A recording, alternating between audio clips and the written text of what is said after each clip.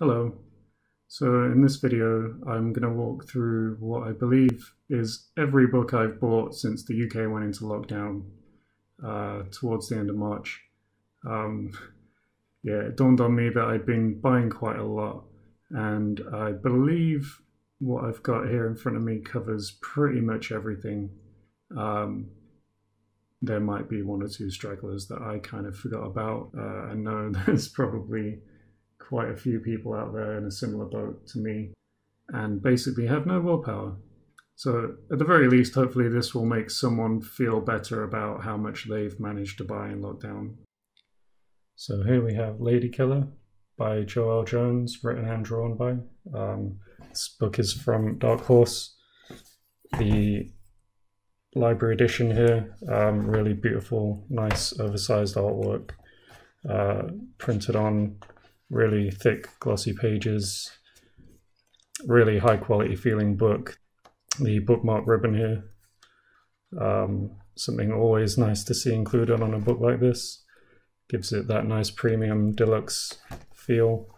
I haven't read this yet.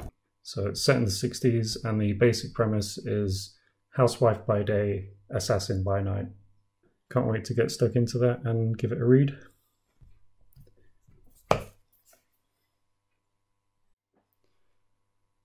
Next we have both volumes 1 and 2 of the Umbrella Academy deluxe editions. These both come in a slipcase. Each one has a book and a art print.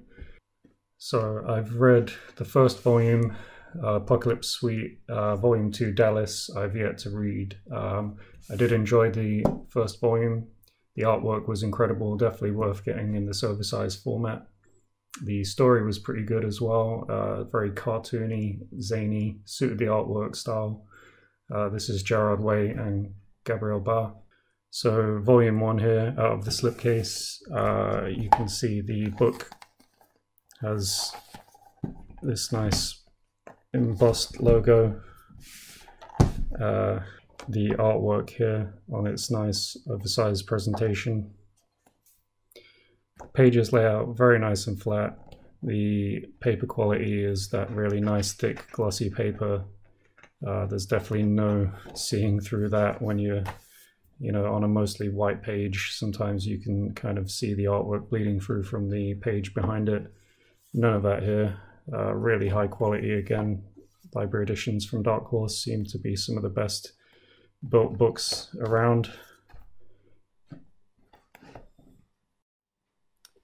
And here we have the included art print, which is put into this nice hardback kind of folder.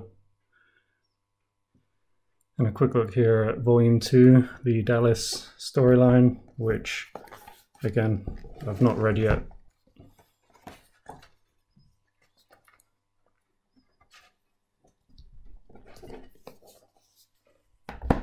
And the art print here.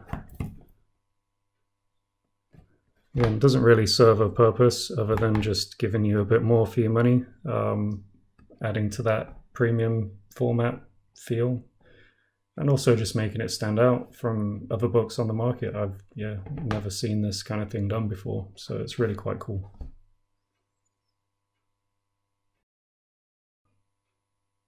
So here we have Crawl Space from Rick Remender and Kieran Dwyer with a assortment of various artists here.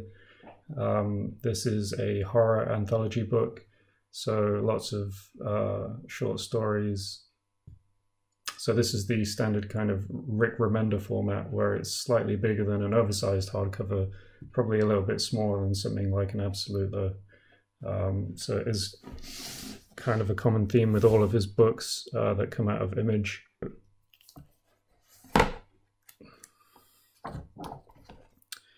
The build quality of the book overall is pretty good. However, annoyingly, you can see the binding here has been glued down to the spine.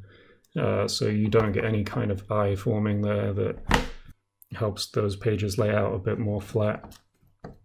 So that's probably the most disappointing thing about this that I found. I've yet to read any of the actual book, but I don't think that will hamper my enjoyment of it. So next up, I bought all 3 volumes of Black Science, the oversized Rick Remender format.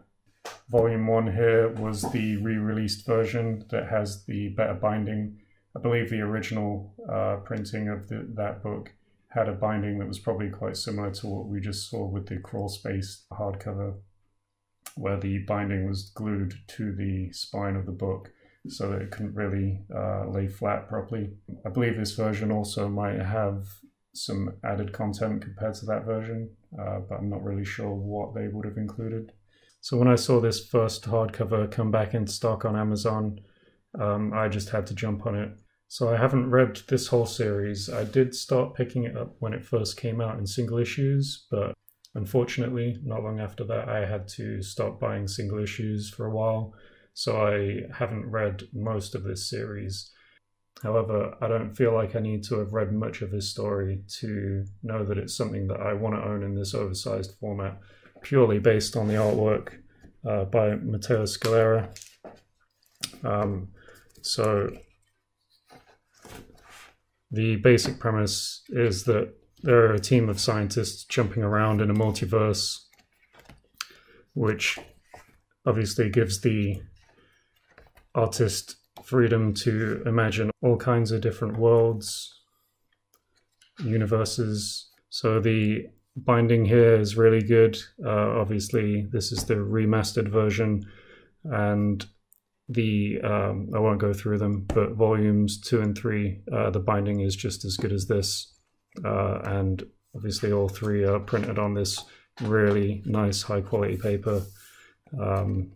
Yeah, this is just gorgeous stuff. The binding is really quite good, that even early on in the book it lays flat very easily and you don't get any gutter loss at all with things like these beautiful splash pages. So can't wait to get caught back up with this series now that I've got all 3 volumes.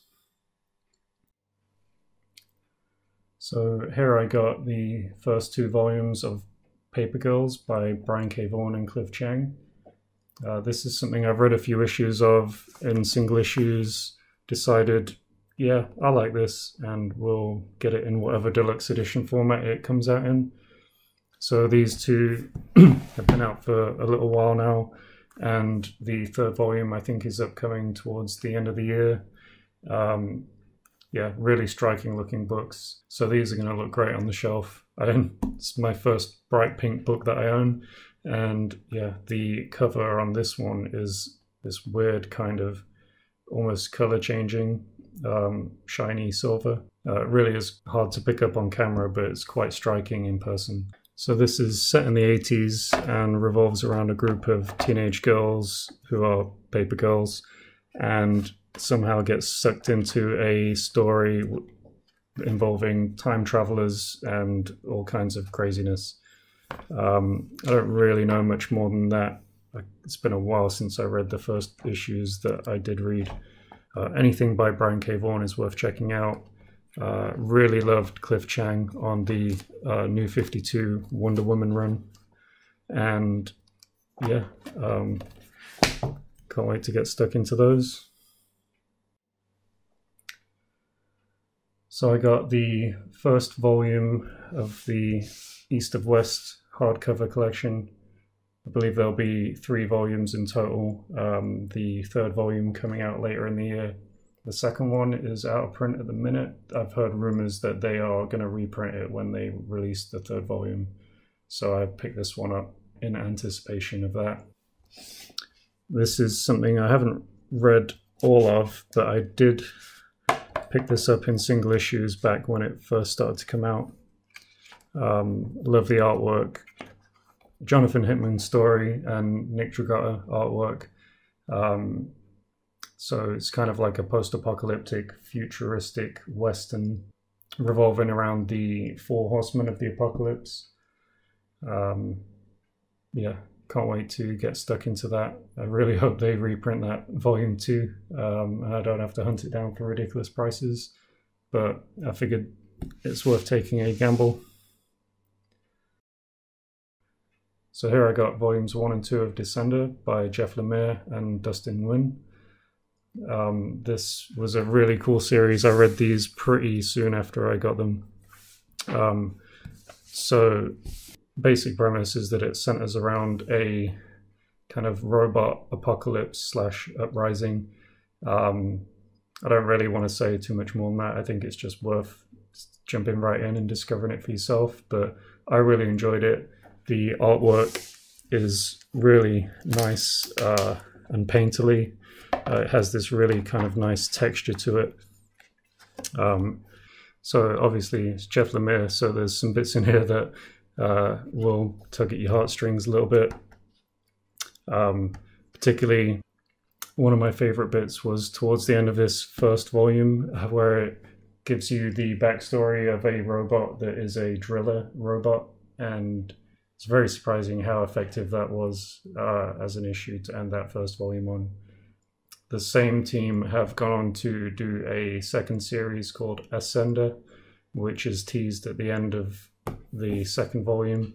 But don't be put off. You can just stop here at Descender if you wanted to. This is a whole story complete in 2 parts and definitely worth picking up. This is the 4-volume collection of The Wicked and the Divine. So this is a story by Kieran Gillen and artwork with Jamie McKelvey. I've read about half of this story so far and I love it. It's really quite a cool take on celebrity and superpowers, and has a really cool mythology built into it. So this is the first volume here, and so one of the things I really love about this series is the artwork from Jamie McKelvey. He's really great at using the facial expressions on the characters to kind of sell the story. Every little interaction between any of the characters feels really genuine, almost like you're filming it with actors. Like every character here is an actor. Also, amazing use of color throughout the book. Matthew Wilson does an excellent job. It's really quite vibrant, and everything pops off the page really nicely.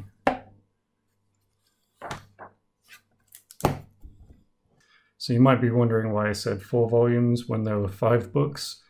Basically, it's because of this little edition that you get when you buy the volume 4 book, which is basically a couple of one-shots packaged in its own little hardcover that kind of sit outside of the continuity of the main story, which is quite a nice touch. I like how they kept it a bit separate. So as I said, I've read about half of this story and I'm loving it so far. So yeah, I can't wait to get through the rest of it.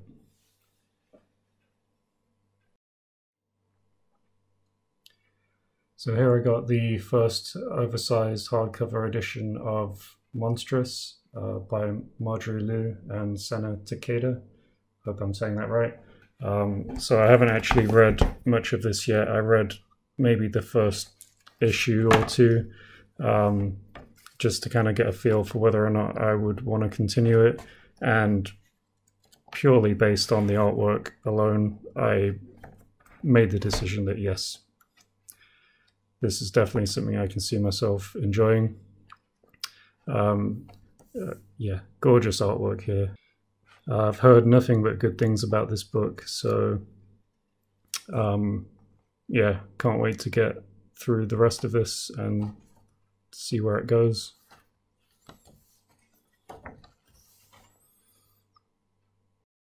So here I got the hardcover edition of Kill or Be Killed by Ed Brubaker and Sean Phillips.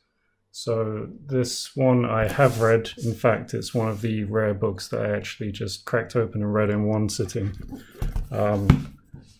Again, I think that speaks to how much I enjoyed it, but I think with a creative team like Brubaker and Phillips, you kind of know what you're getting, quality-wise anyway. So where this story really grabbed me was just how grounded it was, even with the kind of supernatural element. And there are a couple of twists and turns in here that I thought were really well done. So don't really want to say too much about it because I feel like there's some things that would easily ruin it, but there isn't really much to say when justifying a purchase like this. You should just get it. So here we have Chew, the Omnivore edition, volume 6. So I've read the first chunk of Chew, and I've had the first 5 volumes sat on my shelf for a long time, and I think I basically paused it because I knew that I'd end up running out when I hit the end of volume 5. So yeah, it's a bit overdue, but finally got this volume 6 here so that I could complete the whole set, and also probably start it again from the beginning at some point soon when I decide to read the whole thing. I won't flip through it, obviously. It's volume 6, there's probably tons of spoilers in there, so I'll just kind of leave it there. So here we have the Martini edition of the Parker series from Darwin Cooke, adapted from Richard Stark's Parker novels.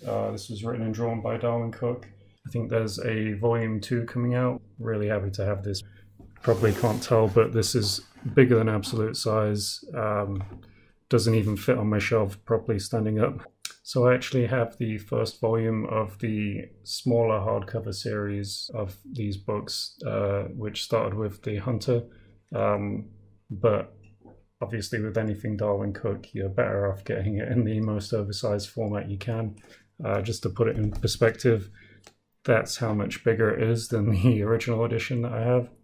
So as you can see, the difference here between a normal oversized hardcover, the smaller version of the format you can get the Parker stories in, and the oversized version here with the Martini edition.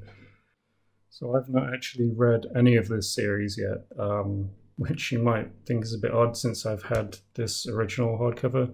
But I actually didn't really want to crack it open after Darwin Cooke passed, sadly, because this version is a signed bookplate edition from Gosh Comics in London. Yeah, this is actually one of my most prized possessions that I've got in my collection, so I kind of want to keep it a bit more pristine. So really happy to have this new version of this Martini edition. Yeah, this is a big book, and yeah, the artwork here looks incredible on this massively oversized edition. Yeah, can't wait to get stuck into that. You can probably tell that I'm more focused on things that come in hardcover format, but I do buy things in trade paperback format as well. So these are 3 I picked up recently. Obviously you can tell the theme here. Samurai Jack is one of my favorite, well, say one of my favorite cartoons. It's probably one of my favorite pieces of entertainment that exists.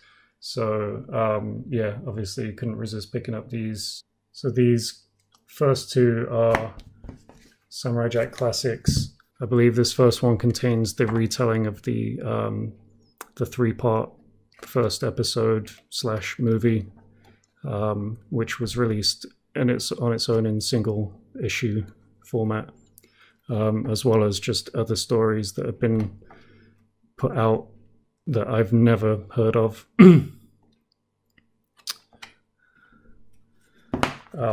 So again, volume 2 is probably going to be a pretty similar story in terms of just whatever stories ended up getting out into the world with Samurai Jack get collected in this volume. So this one was the IDW series that was written, I believe, in the last, I don't know, 3 or 4 years. Yeah, I couldn't find a date in the book, but I think it's definitely the most recent story of these lot, and I've got no idea what it's about, but it's got Samurai Jack in it, so I'm in.